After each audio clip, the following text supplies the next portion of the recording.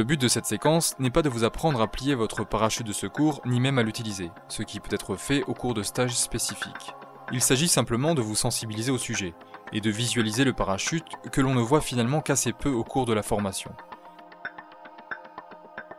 Il se présente sous la forme d'une voile hémisphérique, une sorte de coupole, trouée en son centre. Tout comme l'aile, le parachute possède un bord d'attaque, le bas de la coupole, et un bord de fuite, formant l'ouverture au sommet de la coupole. Il est important d'intégrer que le secours sera votre dernier recours en cas d'absolue nécessité. Son bon fonctionnement est donc primordial. C'est pourquoi, pour le pliage et le conditionnement de votre secours, il vaut mieux faire appel à des personnes formées à cela. Il est également conseillé dans votre formation de prévoir l'apprentissage de ces gestes. Le parachute plié est placé dans le pod. Ainsi conditionné, il peut être installé dans la sellette dans une poche appelée container.